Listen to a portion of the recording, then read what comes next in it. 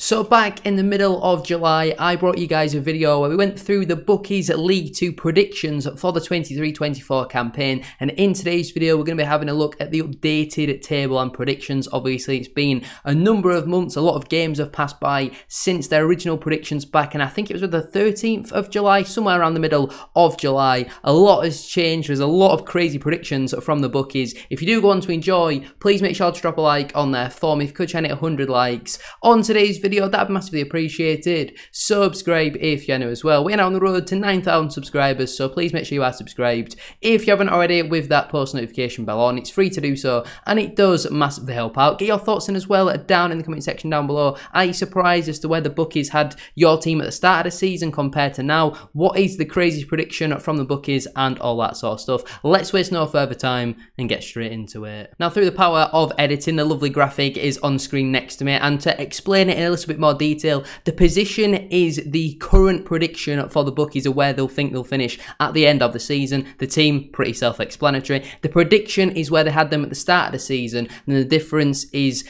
how much better or worse they're doing compared to what they were predicted to do at the start of the campaign. So if we start out then with 24th place, they currently have Sutton United. At the start of the season though, they had them in at 17th, so they're going to apparently finish 7 places off worse than where the bookies predicted them at the start of the season. Pretty self-explanatory this one. I think Sutton are pretty much a given to be going down into the National League. They seem to lack a lot of quality, and at the start of the season I was really impressed by some of their signs. I think I had them quite high up in my table. I'm pretty sure I put out a tweet near the start of the campaign saying, you know, they're an outside chance of the playoffs. I don't really know why it's gone so badly wrong for them this season. They have got some good players in their team, but when they came to Valley Parade a few weeks ago, they had a couple of half chances, but they weren't really working for each other. You know, a lot of them seem to have given up already. I do think they will be relegated. The bookies at the start of the season probably had them to be down and around it, but not quite as poorly as they have been doing this season. They've had a managerial change as well. Matt Gray had been there for a number of years. He got the chop, then Steve Morrison came in. He hasn't exactly changed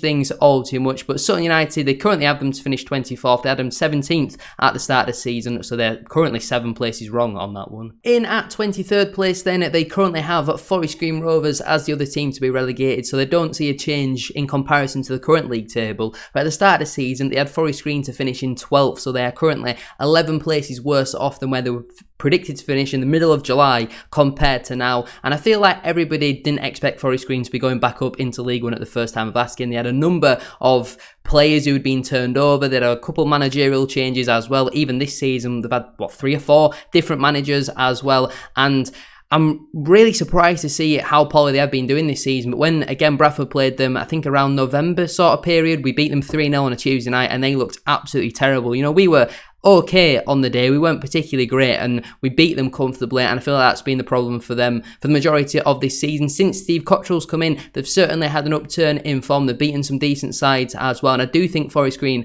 do have an opportunity here to potentially stay up. As of right now, the bookies have currently got them going down along with Sutton, but at the start of the season, their prediction for Forest Green is absolutely way off. In at 22nd then, they currently have Colchester United avoiding the drop. At the start of the season, they had them in 19th, so again, in and around a very similar sort of area. Colchester are always a very weird team. They never really spend any money in the summer. Then they always seem to be in some sort of relegation battle. In January, they tried to sign, every single season it seems, tried to sign a lot of very, very good players, and then they just about stay up. They've appointed Danny and Nicky Cowley, which I do think is a decent appointment on paper. I do think Colchester will stay up, if I'm being honest with you. There hasn't been really too much change though from the bookies compared to the middle of July, compared to now, and yeah, I don't think that's too bad of a prediction, to be honest. In 21st place, they currently have Grimsby Town. At the start of the season, they had them in at 13th, which is again 8 places different to where they were originally predicted from the bookies, and I feel like Grimsby, again, on paper, have got a decent side. Obviously, Paul Hurst didn't really work out for him there since David Artell's come in.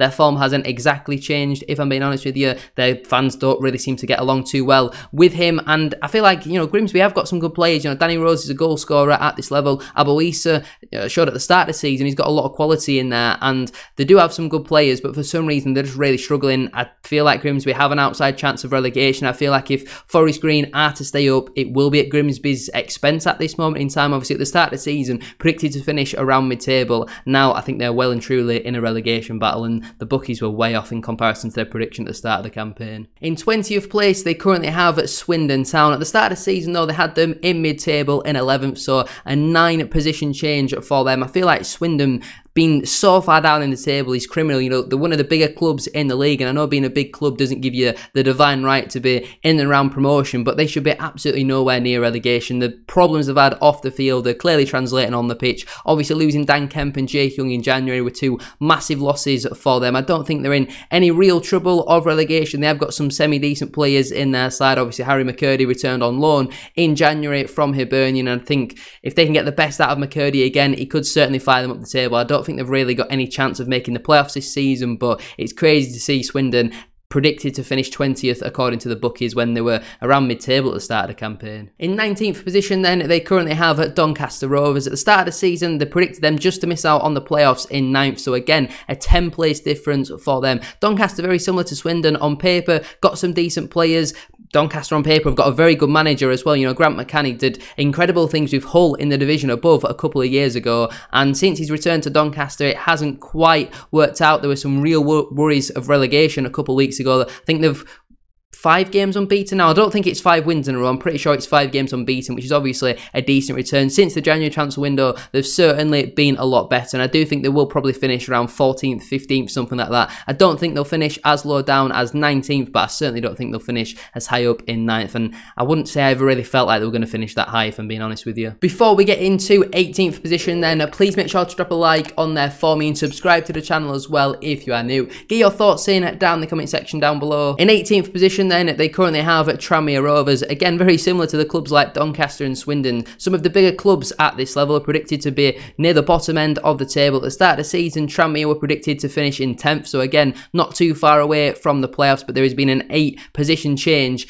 in their prediction according to the bookies, and I feel like at the start of the season, having Ian Dawes as the manager just set them up to fail. He was never ever going to be the one. Then they've faffed around with Nigel Adkins being the interim for a little bit and the caretaker, but now that they've, well, since anyway, they made him the permanent manager on a long-term contract, there's a clear vision, identity and plan now at Tranmere Rovers, and while some games haven't particularly been great, you know, they've had some really good results recently, like a 4-0 win at home to Stockport. Obviously, a player like Rob Apter is a very key player for them at this level on loan from Blackpool, I do believe, and Tranmere, I don't think they'll finish as high up as 10th, but again, I don't think they'll finish as low down as 18th, maybe somewhere around, again, similar to Doncaster, 14th, 15th, 16th, potentially somewhere like that. In 17th position, the bookies currently have at Salford City. At the start of the campaign, they were predicted to finish in the playoffs in 7th. So again, 10 places in terms of a position change for Salford. At the start of the campaign, under Neil Wood, you know, look at the squad they had on paper, I would have certainly backed Salford for the playoffs, so I certainly wouldn't have backed against it, that's for sure. But since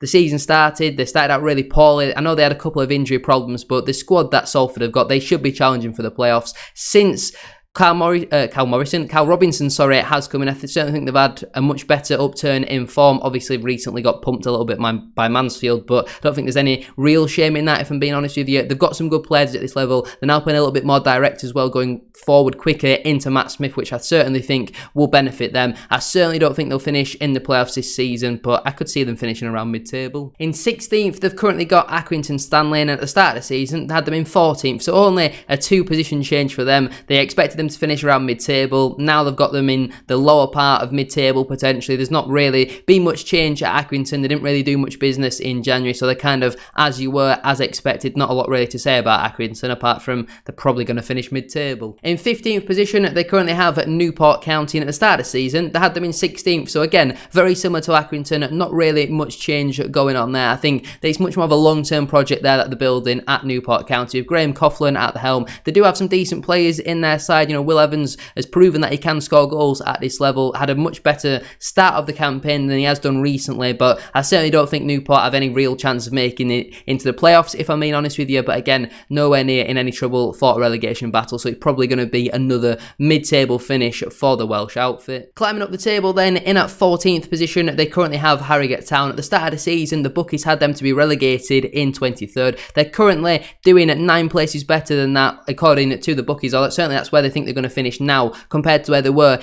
in the middle of July. And I feel like you can't ever really back against Harrogate. You know, every season it looks like Harrogate, that's probably going to be the one for them. You know, they've lost some key players in the summer, lost Alex Patterson. It looked like they were going to lose Luke Armstrong. He didn't really play too much though in the first part of the season. But you've got to credit Simon Weaver, to be fair. You know, he's got, for the large part, the best out of the players. Yes, they got battered 9-2 against Mansfield, and there is a little bit of shame in conceding 9, but Mansfield are a very, very good side at this level, and I feel like Harrogate do have an outside chance of the playoffs, if I'm being honest with you. They are a decent side. Whether they can stay consistent, I'm not really too sure. Whether they can keep their key players fit, again, we'll have to wait and see. But they're certainly a dark horse at this level. And I think next season, a lot of teams, a lot of maybe pundits and stuff like that will probably predict Harrogate to finish around mid-table playoff sort of area, because they just never ever seem to get relegated and don't ever really seem to be in any real threat of that, if we're honest as well. In 13th position, they currently have Morecambe FC. At the start of the campaign, they had them in 20th, just avoiding the drop. Now I think they're going to finish in mid-table, 7 places better off now than where they were predicted to finish at the start of the campaign. I think you've got to credit Derek Adams. At the start of the campaign, it did look quite bleak for Morecambe. We were looking at potential back-to-back relegations, but for the first half of the campaign, when Adams was in charge, they did pretty well. Obviously, in January, they've lost a number of key players like Eli King,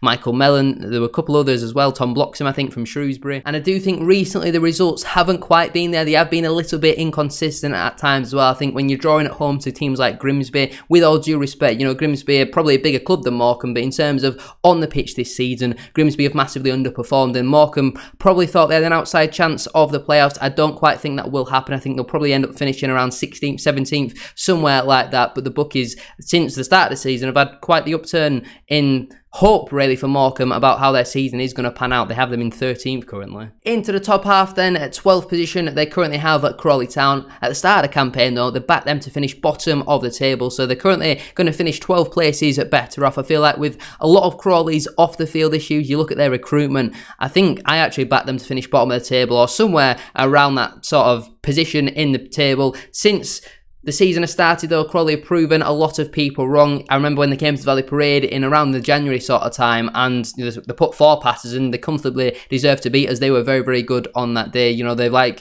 to play out from the back. They've got a good style of play. You know, a lot of it is kind of counter-attacking and looking to use that pace in behind, but they've got some very, very good players at this level. Again, maybe have an outside chance of the playoffs if they can really stay consistent. I feel like they need to focus more on their away form. I think their home form, they are pretty strong with. They've got a good win, I think, away at Accrington the other day as well. I do feel like Crawley have an outside chance of the playoffs, and you look at where a lot of people were backing them to finish at the start of the campaign. I feel like a top half finish would be an incredible finish for Crawley, and you've got to give Scott Lindsay a lot of credit for that, because a lot of people maybe doubted him as a manager from his time at Swindon and all that sort of stuff, but he's proven a lot of people wrong, and Crawley are having a very good campaign so far. In at 11th position then, they currently have Walsall FC. They had the Saddlers in 15th at the start of the campaign. Yes, it's only 4 places different, but I feel like the difference between finishing 15th and 11th is quite significant. I know there's no real benefit to finishing 11th compared to 15th. You might get an extra couple of grand in prize money, but you're not really achieving anything by them positions. But 11th certainly looks much better than 15th. And I feel like at the start of the season, there are a lot of people who weren't really too sure with Matt Sadler, their gaffer. And I feel like recently he's starting to prove a lot of people wrong. Walsall have started to get a little bit more consistent. Again, got a decent chance of making it into the playoffs this season. And I don't think an 11th place finish would be too bad for Walsall. Again, it's clearly a long-term project there. And I feel like next season could certainly be the one where the Sadlers finally break into that top 7 and maybe even get back into League One as well. Before we get into the top 10, please make sure to drop a like on there for me and subscribe to the channel as well if you haven't already. Get your thoughts in down in the comment section down below. In 10th position then, they currently have Gillingham FC. At the start of the campaign, they had them in 4th though, so 6 places worse off is where the bookies currently have the Gills to finish. I feel like you look at their recruitment in the summer, the amount of money they were spending, a lot of people thought they'd probably make it into the top 3, if not higher. You know, there were some people backing them to win the league. I never really felt like that though with the Gills, and I feel like they were going to struggle to score goals. They did at the start of the campaign. Neil Harris got the sack, which looking back was an absolutely ridiculous decision considering how well he did at Cambridge, and now he's moved on to Millwall as well and recently won his first game there. And I feel like Gillingham whilst their recruitment on paper has been pretty solid. I remember when my team Bradford went to Gillingham a couple months ago now, back in December, and we beat them comfortably, and the game only finished 2-0, and they didn't really offer much threat, if I'm being honest with you, and I feel like they need a couple of goal scorers in their side. They lost Tom Nichols as well in January, which was a really, really bizarre move. Yes, they brought in, I think, Josh Andrews, or Andrew from Birmingham, I believe, on a permanent deal. He spent the first half of the season with Accrington, and I think he could be a decent signing. You think that they could have Andrews, I'm not really too sure. Him and Hawkins up front, that is a very, very physical front two at this level. I don't think Gillingham will break into the top 7 this season, and I don't think Johnny Williams is going to have a successful campaign either. They've currently got the Gills in 10th. In 9th position then, they currently have AFC Wimbledon, but at the start of the campaign, they had them in 21st, so 12 places better off is where they're currently predicted to finish. Me personally, I actually don't think Wimbledon will finish in the top half. I feel like losing Al Hamadi in January is a significant blow for them, and Johnny Jackson, I'm not overly convinced on him as a manager. I feel like if they kept Al Hamadi maybe on loan for the remainder of the campaign, they could have broke into that top 7, but it is such a significant loss. Yes, they got a lot of money in for him, and they brought in, was it Josh Kelly from Solihull Moors? That's a big boots to fill, and I don't feel like he'll be able to do that, but I don't really feel like many players would be able to do that unless you're going out and spending pretty much all that money once again on Al Hamadi. I feel like for me personally, they will finish in the bottom half. 9th is a little bit too high for me, but it's obviously a lot better than 21st, which is where they were predicted to finish at the start of the campaign. In our 8th position then, and the final team missing out on a playoff spot, they currently have my team at Bradford City. At the start of the season, they had us in 6th, so 2 places are worse off. I feel like when you factor in that we didn't win a football match in the league for, was it 9 matches or something like that around the January sort of period, the fact that we're still well within a chance of finishing in the playoffs this season is absolutely baffling, to be honest with you. It shows how poor this league really is, and you just need to be a little bit consistent. You know, we've got the quality on our side. Yes, we've got a number of injuries at this moment in time, but I feel like Alexander is, I wouldn't say he's got the feel-good factor back at Valley Parade, because I feel like that only really comes back when we get promoted, and I feel like our off-the-field issues, you know, with our CEO and owner, they were translating onto the pitch, and I feel like that causes a lot of unrest with the fans, and it's, you know, more than understandable, to be honest with you, because there is quite a lot of problems off the pitch, and a lot of people will, from the outside point of view, will, you know, look to blame the fan base and, you know, say that they always moan and want change with the managers. But Mark Hughes, I don't think was going to be the man to get us promoted this season. Yes, on paper it was the first time we lost back-to-back games in, was it about 8-9 months, something like that, but his style of play just wasn't ever going to be popular at Valley Parade because it wasn't progressive enough. It was just keeping the ball and passing it for the sake of it. There was no real purpose with it. Since Alexander has come in, the football for the large part has been much more direct, to say the least. There has been some games where it's just been hoofball and it's been horrible to watch, but there has been some other games where we have created a decent amount of chances and we haven't been too bad. Our form recently also hasn't been too bad. We should have beat League One side Wickham comfortably on Wednesday night in the EFL Trophy semi-final,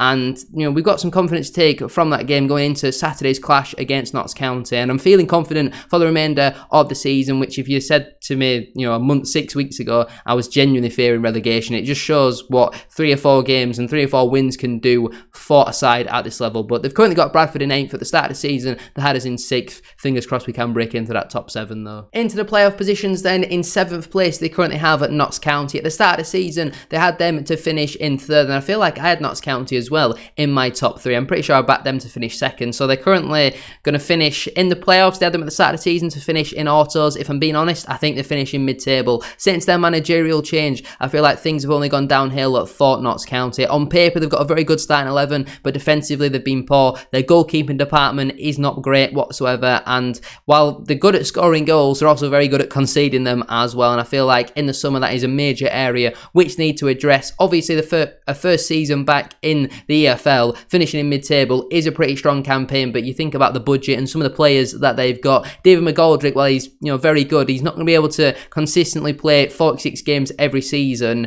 At his age, you know, as each year goes by, he's obviously getting no younger. Stating the obvious there, I know, but they need to, if they want to get into League One with McGoldrick, who is a very key player for them, they need to be doing it sooner rather than later. And I feel like next season will probably be his last season at League 2 level. And for me personally, I don't think Notts County will finish in the top 7 this season. In 6th, they currently have Barrow AFC. I'm pretty sure that's where they are currently sat in the table. And at the start of the season, they had them in 18th. So 12 places different to where they backed them at the start of the campaign. You've got to give Pete Wild a lot of credit for that. A lot of people people, again, maybe a little bit unsure about Barrow this season, thinking they might be in a relegation battle, but Pete Wild is an exceptional manager at this level, one of the better managers in the division, that's for sure. You look at the team on paper, and it's not littered with quality like some of the other squads at this level, and, you know, Pete Wild does an exceptional job there. I feel like Barrow have an outside chance of the top three. I certainly think they will finish in the playoffs this season. Yes, their run of form recently hasn't been particularly great, but I think they will come good once again. Their home record is outstanding. They don't really concede many goals.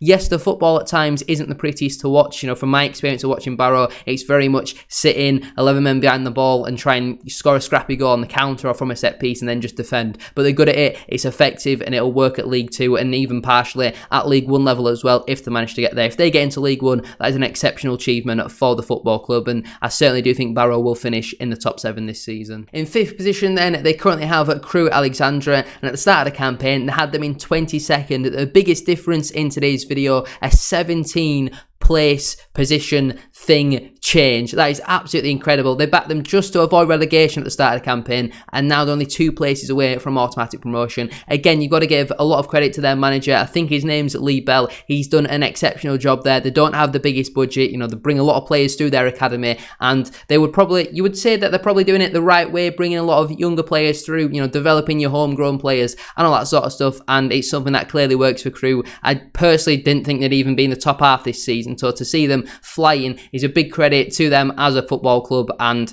you know, 5th place I think would probably be a little bit disappointing for them considering where they've been for the majority of this season. Again, I think they've got a good opportunity of finishing in that top 3, and compared to the start of the season where they were back just to avoid relegation, that would be an unbelievable achievement for Crewe. In at 4th position then, they currently have MK Dons. At the start of the season, they had them in 8th, so from missing out of the playoffs and nearly getting into the automatic spots, I think that is a decent little change for them. Obviously, the change of manager has certainly helped that. Graham Alexander, I don't think was ever really the right fit for MK Dons. Mike Williamson has come in, and I believe since he's come in, if the season started when he came in, MK Dons will be top of the league. And despite getting pumped 4-0 by Bradford City, on the whole, he has been a very successful appointment so far. They've got some very, very good players in their side. Yes, they've lost Max Dean recently, which is proving to be a big significant loss for them, but they've got a lot of quality players in their squad. Dan Kemp returned in January as well, and I feel like MK Dons, again, another team that have got a real opportunity here to finish in that top 3, and I feel like out of MK Dons, Crewe and Barrow, if I were to back one of them, I think MK Dons will probably finish in that top 3 at this moment in time. If any of them were to displace the final 3 teams left in today's video, but MK Dons finishing in 4th compared to where they were when Alexander got sacked, I think that would certainly be a very good finish for them. Into the automatic promotion places then, in 3rd place, they currently have Wrexham AFC. At the start of the season, obviously with all the media hype, they backed them to win the league and finish in 1st, but still, getting promoted automatically would be an exceptional achievement for them. Yes, on paper they've got the best squad in the league. Yes, they've spent a lot of money, but you can't back against it. You know, their home record this season has been outstanding. I feel like, am I right in saying they've only lost twice at home all season, both times actually to Graham Alexander? I feel like Bradford City were the first team to go there in over 50 games at Wrexham's ground and keep a clean sheet and win there. So it shows how strong they have been at home. Their away form at times this season has been a little bit iffy, but I certainly think Wrexham have a real opportunity of finishing in that top 3. They've got a lot of experience in that side. They've got a very experienced manager as well who's won promotions. He's got promotions on his CV. Won one last year as well with the same football club, and I feel like Wrexham have got a real opportunity this season to go back to back. They're pretty much inevitable. If they don't go up this season, they'll definitely go up next year, and I feel like Wrexham will probably finish in that top 3 if I'm being honest. In 2nd place, they currently have Stockport County, and at the start of the season, they had them in 2nd. They are the only team in today's video to have not have changed positions at all from the start of the campaign, and we spoke in the last couple of positions about teams who could maybe get into that top 3. I think if anyone is to fall out, it might be Stockport, to be honest with you, and the games that I've seen Bradford City play against them didn't it look entirely convincing in either of them. We should have beat them at their place. Andy Cook missed a penalty and had a real good opportunity in that one at home. It was a very scrappy 0-0 game. I feel like on the whole, they've got a lot of quality in their side. They're one of the bigger clubs at this level. They've got some very, very good players, but recently their form has taken a little bit of a dip. Maybe it's the pressure that's piling on. Obviously, they've been displaced from top of the table now, and I feel like Stockport have certainly got the players and the quality to do that, but they're picking up a few injuries. I think Will Collar, again, has picked up another long-term injury, which is another massive blow for them. Stockport